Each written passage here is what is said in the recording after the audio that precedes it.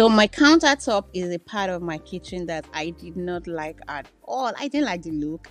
And to change it would have cost over $7,000 to do, if not even like $10,000. And I didn't have that to part with. So imagine my joy when I came across this product. I'm going to leave it in the description box so you can see it. This product cost just over $200 and it gave me the marble finish for my countertop. So everything that you need to do is already on in the instructions that came with the box. All the other things that you need to buy outside the items in the box are listed on the screen so that you can have all of your items ready before you start. So we also got this scouring pad. This scouring pad did not come with the box. We got this separately and you will need it at the point in the process. So first thing we did was to clean up our entire space. I took out everything that was on the surface that could disturb or affect whatever work we needed to do. So you want to ensure that you have a clean space, clean out your countertop, cover things that need to be covered, cover your sink, cover your stove.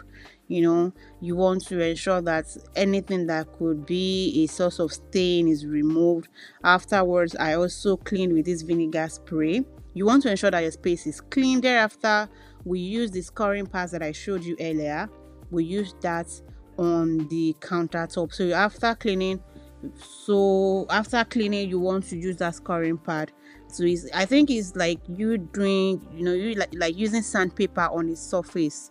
So you want to use that on your entire surface before you start working. So you do that and you ensure that your surface is clean. So next thing we did was to tape off all the edges so that when we paint, there is no stain to the walls or backsplash. So we actually did this taping. We did it like on two levels just to be safe, and the countertop we covered with like brown paper. So we got the brown paper from Costco, and so this covering, this plastic covering, we got that as well from Costco. So I think there were some that came with it. Yeah, some came with it, but what came with it was not enough, so we had to buy more from Costco because the floor space that it's supposed to go for is quite smaller to the size of our kitchen, so we needed to get more from Costco to be sufficient. We also got the paper tape. Actually, the paper tape did not come with the product, so we got that from Costco. So here I was just applying more tape. So we had done one layer before, so I did a second layer just to be very much safe, because as you can see, cabinet color is white, and also we had covered the kitchen stove. So we also have this coffee area that we are going to work on. So the first process that we did was to just mix the paint, not particularly mix the paints with any other thing. You're just like turning it and then pouring it into this plastic so that it's easy to apply from there onto the countertop. So next thing we did was to start coating. So we coated like with this brush, as you can see my husband is doing here. So we did about 3 coatings. As you can see that the pattern on the countertop is very much mixed and colored. So applying white paint on this surface means that you need to do more than once or even twice before the entire thing goes out of view. So we did a first coating. We waited for some few minutes for them to dry up. We did all of our surfaces, then we went again to do the second layer and the third layer.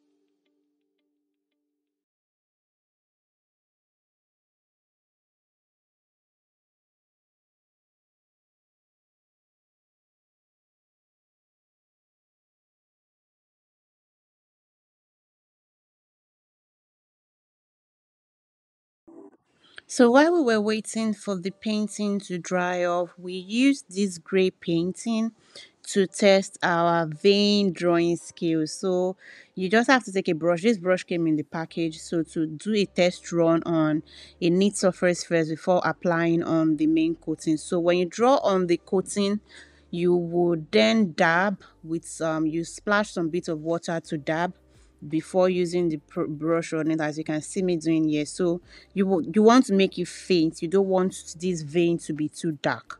So what you do is, after drawing your design, you can decide whatever type of design you want to do. You can do the Y design. There are different kinds of design you can do for your marble, just to give it that marble design that is very natural.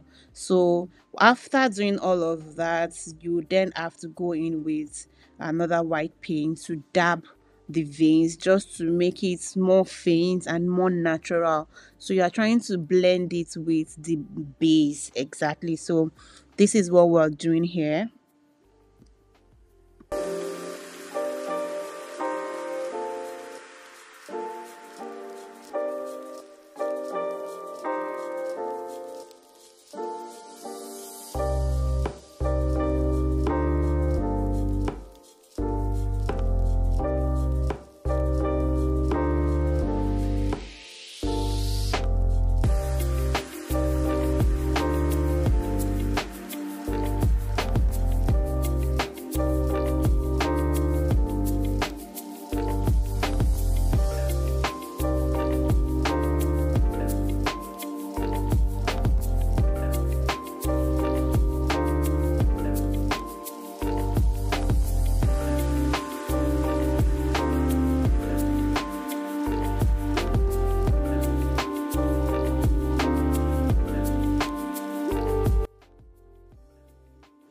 So the next thing we want to do is to activate the epoxy. The epoxy is what gives it that glossy finish. So the first thing to do is to set a timer at 3 minutes 30 seconds, because you're going to mix the epoxy solution, the resin. You're going to mix them together for this duration before you pour them. So we have the epoxy activator and the epoxy resin. We're going to mix that together for that timer till the timer runs out before you stop. And once the timer runs out, you want to ensure that there's nothing on your surface. So that's why we're also cleaning again before you pour the epoxy. So when you pour the epoxy, you're just going to use your brush to spread it across the entire space that you want to have it on. So don't mind our shenanigans here. But guys, what do you think knows how to dance better, me or my husband? I think I did better actually. But if you think I don't know how to dance, then that's on you. Don't mind me, guys. So anyway, we used the epoxy on all the surfaces, though we felt like we actually very much managed what we had, because the epoxy we used was supposed to be for a smaller area. Anyway, guys, so you can see from this we have moved to that, and you can see I also putting some lighting under the cabinet. I didn't have that before, so I got those online and I put that. And right now this is our finished look. What do you think, guys? Me, I am so much in love with this kitchen right now. Please leave me your comments, and if you're yet to subscribe, kindly subscribe to my channel, like this video so YouTube can recommend this video to more people, and I'll see you next time, guys. Bye.